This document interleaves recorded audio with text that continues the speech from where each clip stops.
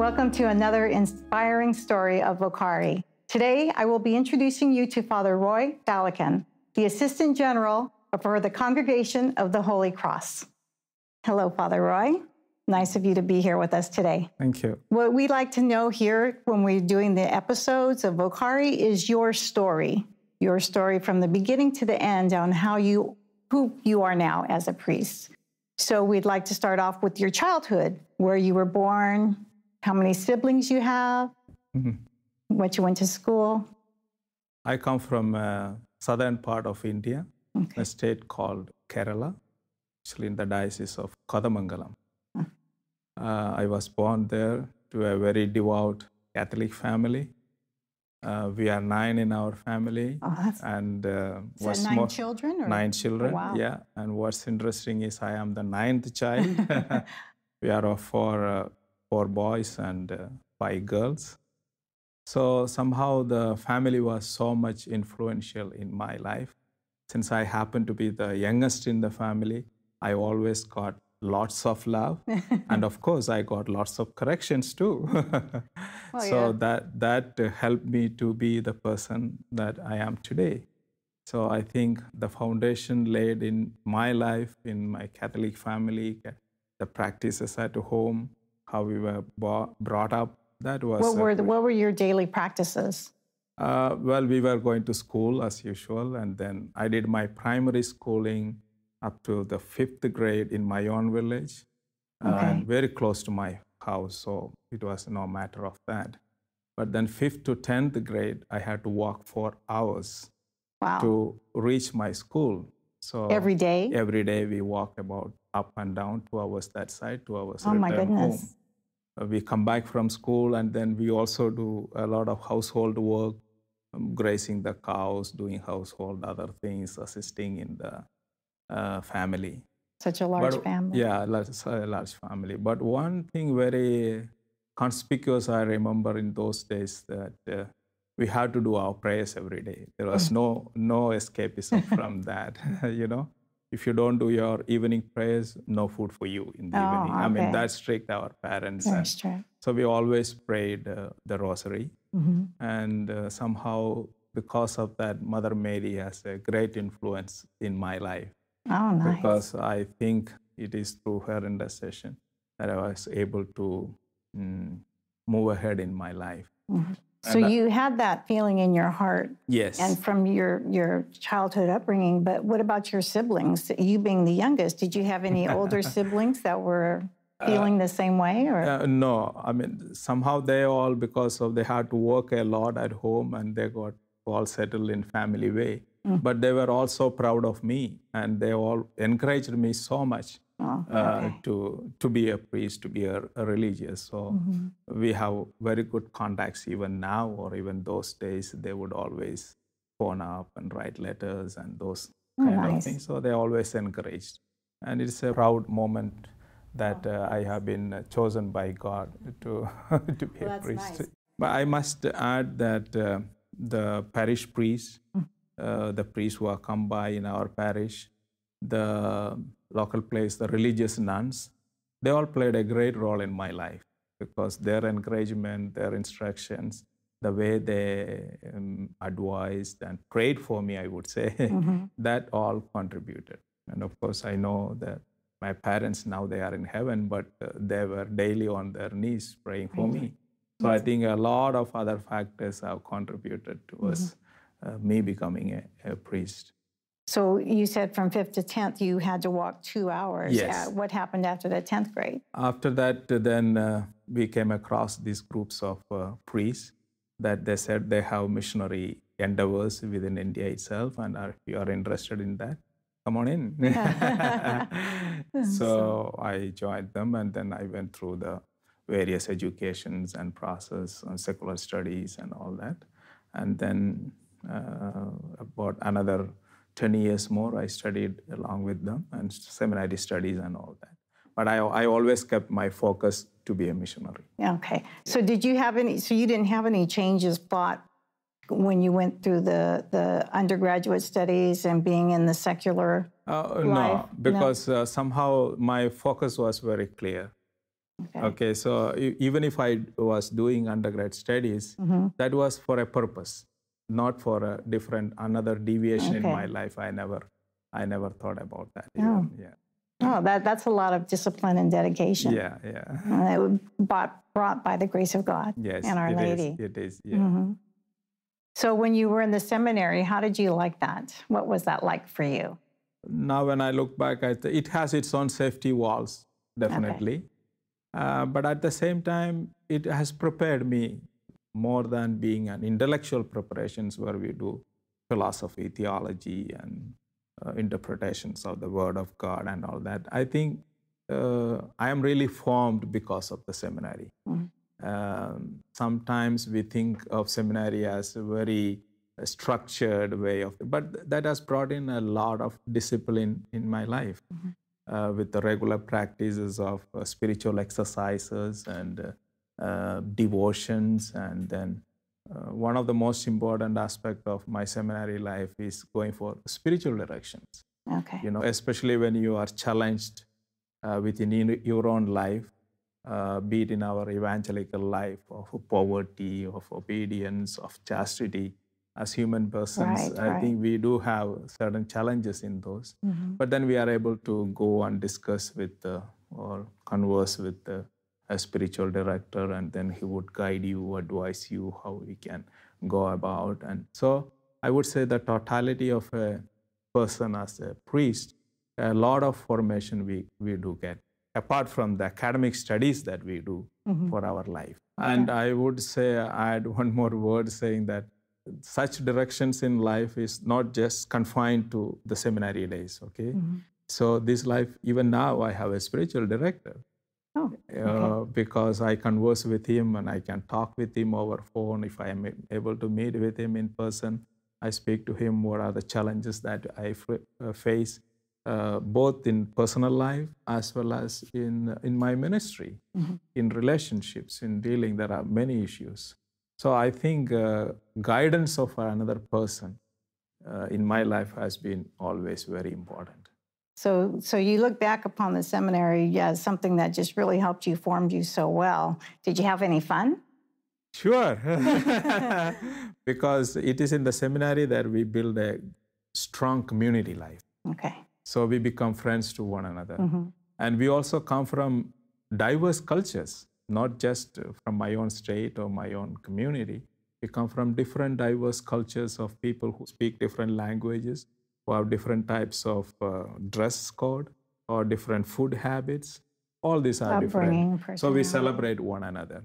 We have lots of joy. And we even make attempts to learn others' language and then understand them, have worship in their own languages. And so that lots of fun. Of course, then we were very good at many games and lots of exercises and those kind of things. So you enjoyed it? Yeah. I might also say about seminary life, we were helped a lot to be leaders. So the life in the seminary is led by the seminarians themselves. So it's not that I am there and then there are so many people to serve me or take care of me. No, you have to take care of your house. This is your house. So we become in charges for liturgy, for let's say for food services or cleaning services, or anything you can name, okay? So that way we have been always formed into a leadership position. And I always believe whatever kind of priest you are, the moment you become priest, you are a leader. You are a public person. There is nothing secret in you. So the seminary life helps a lot in that, yeah. So you mentioned that your parents are no longer here, but were they here for your ordination? Yes, they were here. And one of the biggest blessings in my life was when they died, both of them, one 12 years ago, another one 2 years ago, my mother died. I was present at home. Oh. So that was the biggest blessings that God gave me. It's a privilege that usually many priests do not get because we are always away from our homes. Yeah. When you were ordained, what did that feel like for you when you finally became ordained? I would say two feelings. One is, of course, in human terms, it was a great feeling Fine. What a celebration, euphoria. And, there were so many priests, maybe another 50, 60 priests celebrating, all family, friends, and something like 1,000 people gathered for that's a lot. Yeah, a lot, That's a lot of people. Yes, family is big, so we have plenty of people. And the entire parish was present. And so on the level of celebration, it is a high point kind of thing, okay? But at the same time, I personally believe it is not simply the ordination that makes you a priest. In the sense of ordination is a ceremony and it is a liturgical event that is a sacramental thing. But that alone is not what really makes a priest a priest. I think it is the formation that has followed him to that point. And then how are you going to live your life, So it is basically ordination, I would say, is a midpoint. I mean, sacramentally, yes, that makes you a priest. But then that's not the whole priesthood or things like that. So it's up to that point you have come, and then how you are going to live. And in both, I would say it's God's hand at work.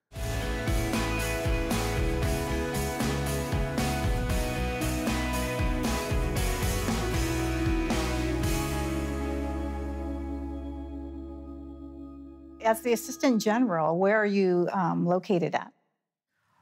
Currently, I am located in Rome. That's where the congregational headquarters, what we call, or generalate, what we say.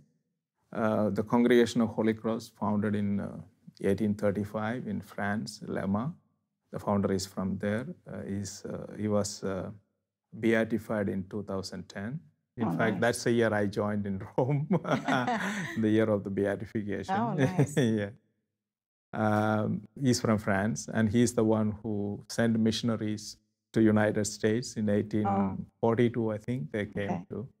And of course, we started the big Notre Dame University in Indiana, South Bend. Oh, I didn't know that. Yeah. Oh, so that's Congregation of Holy Cross. Well, because I know it's French, but, but I didn't equate it. Yeah, okay. So we are currently working in 16 countries all world over, about 1,300 members. So that's headquarter or generalate, what we call, is in Rome. The current superior general is an American, Father Richard Warner. And I am the second assistant to him. And then one speciality of our congregation is we are composed of priests and brothers. Oh, okay. Each have got their own provincial independent ministry and work. But at the generalate, we have one general administration, both for priests and for the brothers. So we are equal from our perspective, And then in an equal society, trying to work, collaborate, do the ministry work of God together. So in doing a little bit of studies, Father Patrick Payton was also from the congregation. From our congregation. He belongs to what we call then the Eastern Province of the Congregation of Holy Cross. And you're from I am from Northeastern Province of India. So he was from Eastern in Massachusetts. Oh, okay. Yeah, he's the one who did a lot of ministry for the families, and I think people here are quite familiar with him. Yes. Family that prays together, stays together. Yes. And these days also Holy Cross family ministry is big. We are also having it in 16 countries, the Holy Cross family ministry. Nice. The same work that Father Patrick Payton did, we are continuing. Quite big in Manila. Now India, we have started in the Caribbeans, and we're trying to see how we can make that as one of the primary apostolate apart from education that we do as part of congregation's ministry. Okay. Yeah. Nice. We are hoping and praying that he would soon be beatified. Yes. That's what we are hoping. One of the things I like to ask priests are, what advice would you give to a young person who's possibly considering the priesthood? I think each individual has to answer some personal call to the Lord, is it? And in that call, what are you basically looking forward?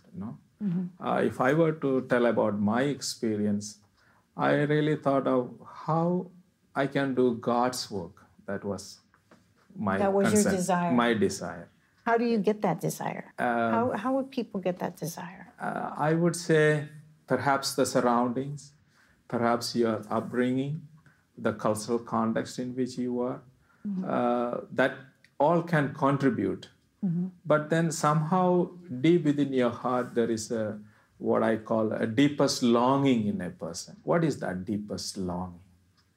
Something that you're looking for. Something which you look beyond yourself, it's not just the immediate results that you would get, Immediately, am I so much concerned about so much of wealth I need?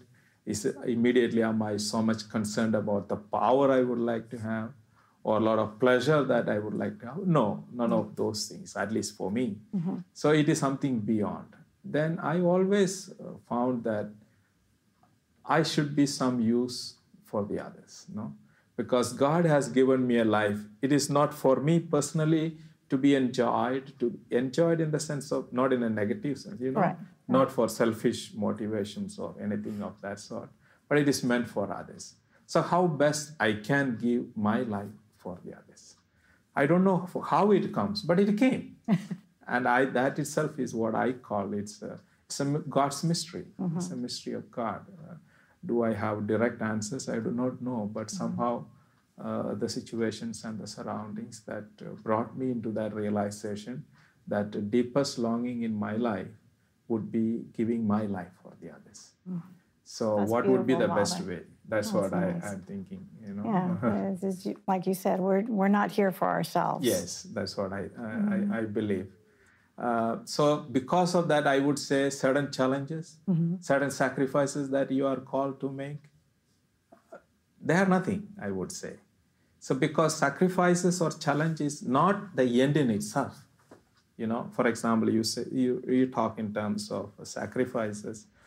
We as religious make the evangelical counsels of 3 vows: poverty, obedience, and chastity. Okay. So if you are looking for immediately, we may consider these 3 things as something lost for you. You are losing when you vow to be a chaste person, or when you want to live a poor life, or when you want to live an obedient life. So we can say this is something kind of a loss for you, immediate reactions or thinking. Yeah. But you look beyond that. It is not something lost. Yes, it is a loss, but it is something which you can gain more in one sense, okay? You gain more of happiness, more of joy, not by these actions, but then giving your life for others. And that life, what is that giving my life for others? I always thought it is making God known, loved, and served, That's why I always thought of missionary life, evangelization, preaching out gospel message. There are even in my own country, there are lots of people who still do not know about Jesus, sharing the person of Jesus with others. This is what is Jesus. That would bring you joy, that would bring you happiness. So that's what I believe, and I thought. So my message to the young people is definitely look at yourself and see what is it that you are really longing to have in your life. And then listen to God's word, and listen to the Spirit of the Lord speaking to you. And then you would realize perhaps it is something else. Otherwise, how would you explain to, even in my congregation, there are very many university students who are wanting to become priests, becoming religious in this country itself. So there are, I think, about 10 ordinations we have every year. They are all university students who could have a fantastic career in themselves if they want, if they wish. But I think they answered that call, or that answered that question, what is it deepest longing for me in my life? So and that they find, well. And there's a peacefulness. Yeah. That we can see a peacefulness in you. Yeah. Peacefulness, there's... no doubt about that. A lot of joy. So that's what I say. never think about priesthood as something a loss. No, it's always gaining, you know, that you are able to share the message of Christ with so many people. And in more than that, I think it is not in building institutions and you do, you know, you reach at a high level of positions. No, but in simple ways, insignificant ways, you can touch the lives of others. This is what I have experienced a lot. And if at all people remember me as a priest, it is not so much for the huge, you know, institutional approach that we do have, which is necessary. Even in the mission areas, we have to build churches, we have to build schools, we have to build community centers. These are all necessary and you have done. But today, if people ask, do you remember Father Roy? Yes. For what? Not for the schools and churches that they built, but he has touched my life. That's my happiness and my joy, I would say. Oh. Yeah. Well, I believe you've touched mine. Yeah. Because we as a priest, somehow, it's a privileged position by God's grace that you can enter into the lives of others. Yes. In our conversations, in our sacramental life, and in the family challenges, struggles that they go through, we can be instruments in building bridges. We can be instruments in reconstructing what is broken, what is damaged. When we are able to do that, and we are able to build a relationship among people, between parents and children and parents, among the spouses, all that, you know. So that's the biggest ministry or work.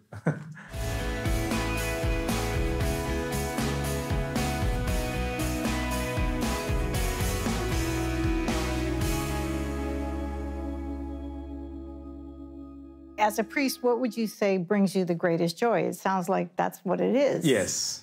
So it is definitely touching the lives of others. Touching the lives of others. Yeah. It's not in administration. No. It is not in holding positions, but the biggest joy in my life is touching the lives of others. And my basic conviction is that that's what Jesus did.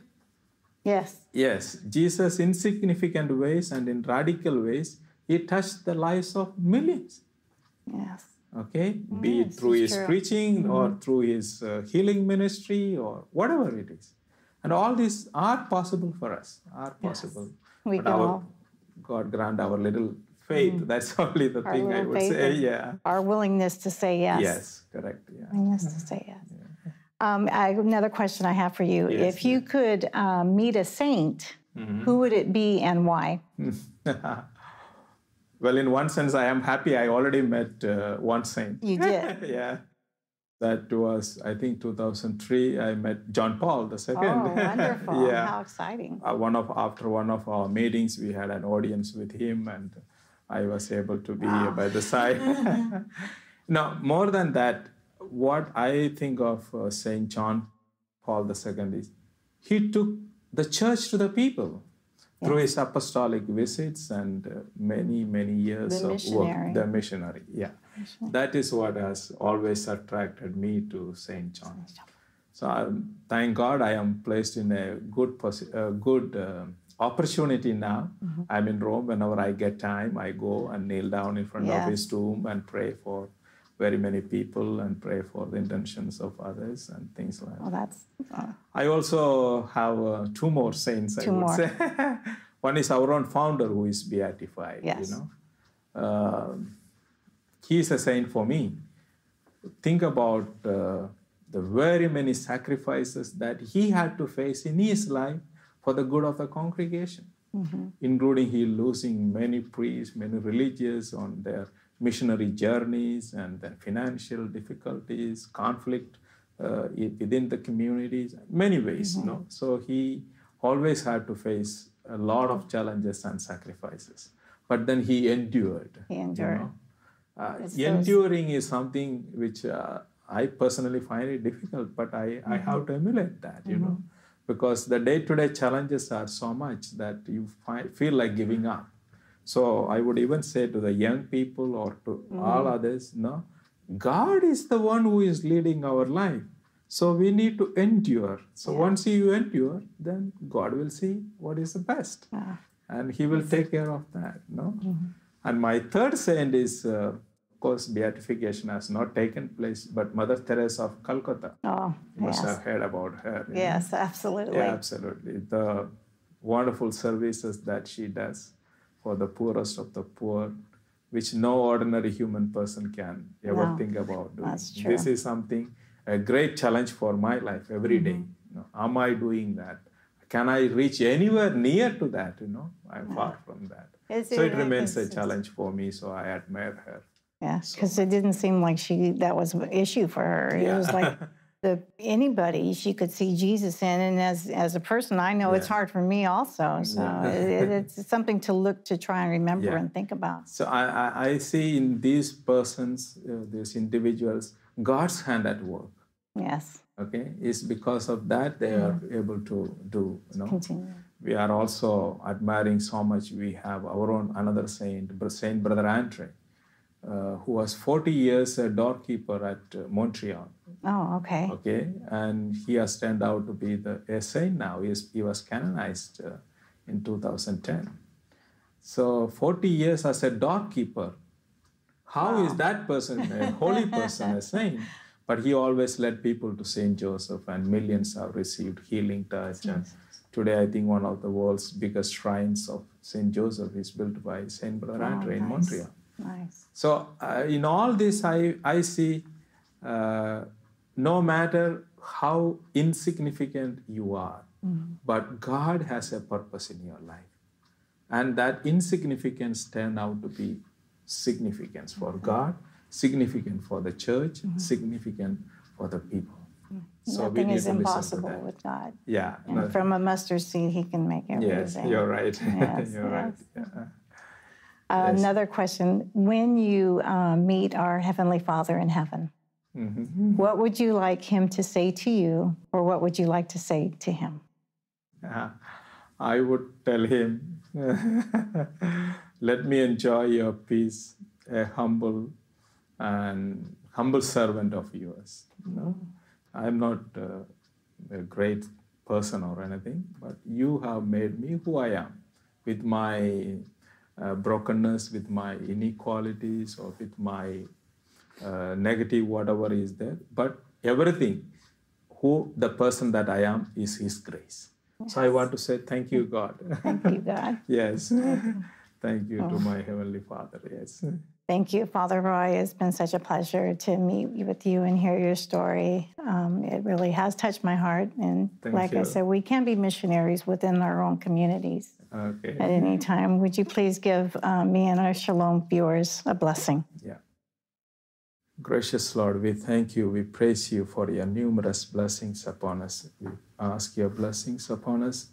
We may always fulfill your mission, your work on this earth. We ask this through Christ our Lord. Amen. And may Almighty God come upon you and bless you from all harm and danger, keep you in His company. In the name of the Father, and of the Son, and of the Holy Spirit. Amen. Amen. Thank you. God bless you.